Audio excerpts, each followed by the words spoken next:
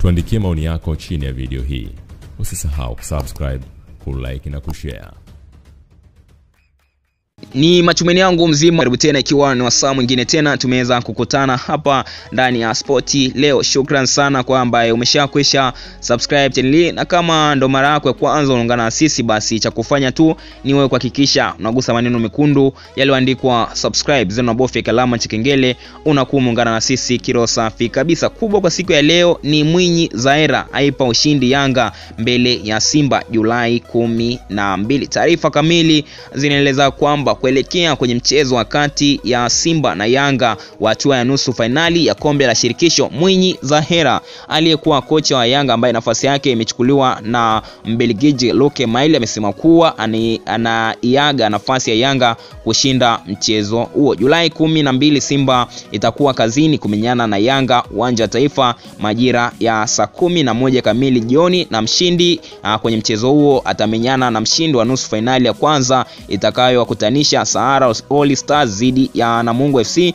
mchezo ambao utakuwa unapigwa pale uwanja wa Mkwakwani pale Tanga. Zahera amesema kwamba Yanga wana nafasi kubwa ya kushinda mchezo huo wa nusu finali kwa sababu kiufundi wamekuwa na hamasa kubwa ya kushinda katika mechi dhidi ya Simba. Sasa wanachotaka ni kuendeleza pale walipoishia, japokuwa watu wanasema Simba watashinda, ila kwangu mimi ni tofauti. Nikimnukuu kocha huyo alisema kwamba unajua ukiachana na wachezaji wa Yanga, lakini uongozi wa JSM wanajua kuandaa timu vizuri katika mechi na Simba. Sasa lazima wahakikishe wanapata matokeo kwa kuwa ndio njia pekee ya wao kupata nafasi ya kucheza finali, ikiwezekana ubingwa wa kwenda kimataifa. Hivyo naamini Yanga watashinda bila tatizo kwenye mchezo huo. Simba tayari ni bingwa kwa sasa, hana cha kupoteza, tofauti na Yanga ambao wanahitaji zaidi ushindi. Hivyo utakuwa ni mchezo mzuri na wenye ushindani mkubwa. Alimaliza hivyo kocha huyo ambaye alikuwa anakinua kikosi cha Yanga.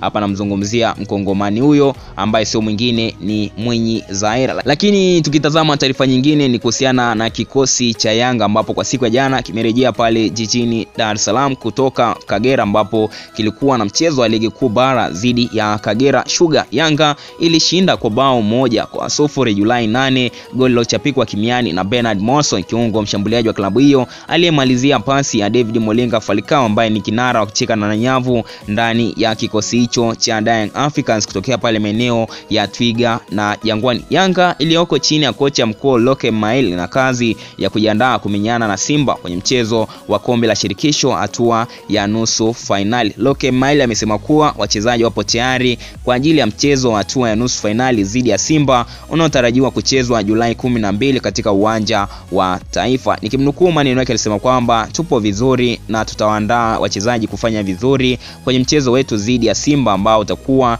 na ushindani mkubwa. Hayo ni maneno ya kocha wa Yanga Luc Eymael akijinadi kwamba wapo vizuri na wanajiandaa kuwa fiti kwa kabili klabu ya wekundu wa Msimbazi Simba. Mshindi wa mchezo huo atakutana na mshindi wa nusu finali ya kwanza utakao wakutanisha Sahara All Stars dhidi ya Namungo FC, mchezo ambao utakuwa unapigwa pale uwanja wa Mkwakwani Tanga, ambao utakuwa ni hatua ya nusu finali, ambapo mshindi kati ya Sahara All Stars dhidi ya Namungo ataweza kukutana na mshindi wa mchezo wa kesho, mchezo kati ya Simba dhidi ya Yanga. Lakini finali hiyo inatarajiwa kuchezwa Sumbawanga, na atakayetoa taji la kombe la shirikisho atapata nafasi ya kuwakilisha nchi kwenye mashindano ya kimataifa ya kombe la shirikisho Afrika. Kumbuka kulike, kucomment pamoja na kushare kwa ndugu jamaa pamoja na marafiki, ukiwaambia ndo sehemu pekee ambayo tunawapa kile kilicho bora kwa kuweza kuwasogezea zile stories zote za kimichezo, kitaifa, kimataifa, burudani, bila kusahau matukio mbalimbali yanayojiri kila kona ya viwanja. Kwa sasa hivi ni kuage tu, nikwambie bye bye.